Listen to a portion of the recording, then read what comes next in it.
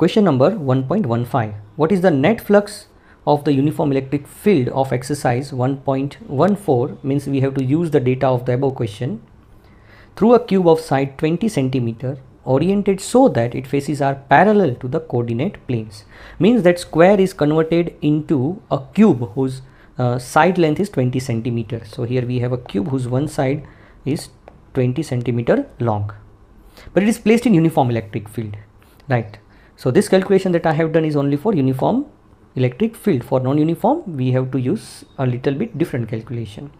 Now here I have labeled some surfaces. So the surface, right, this surface, the above surface, the uppermost surface I have labeled as 1. It's your choice, you can label as you wish.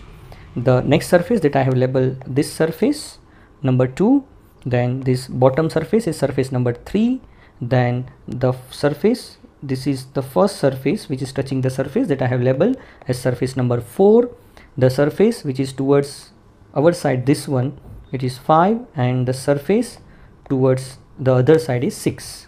Now what is the expression for the electric flux? It is EA cos theta. So just compare the equation with the side. So for the first side, this one, the uppermost side, for the first side, this uppermost side, right, is the area vector is upward. Here you can see the area vector is pointing upward and the electric field is in this direction. The angle is 90. So EA cos 90, it is 0. For the second surface, the second surface is labeled as this one. This is the second surface, right? For the second surface, the electric field and the area vector are pointing in the same direction. So it is EA cos 0. Cos 0 is 1, so it is EA.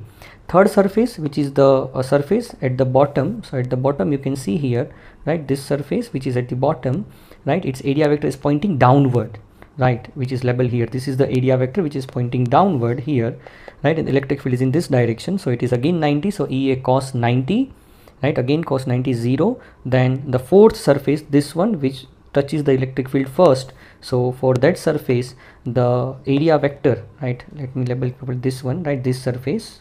So for that surface, the area vector is going like this and the electric field is entering. So it is EA cos 180 because the electric field is entering the surface like this and the area vector is outward. So angle is 180. So it is EA cos 180. So cos 180 is minus 1. So it is minus EA. Surface number 5.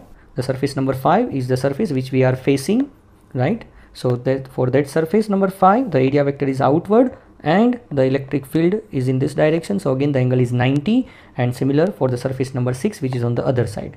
So if you add all this flux, the net flux you will get is 0. So a little bit hint I am giving you, whenever there is any surface of any shape, but there should be a 3D surface like a sphere or like a cube, 3D surface, any shape or size, but the surface should be 3D.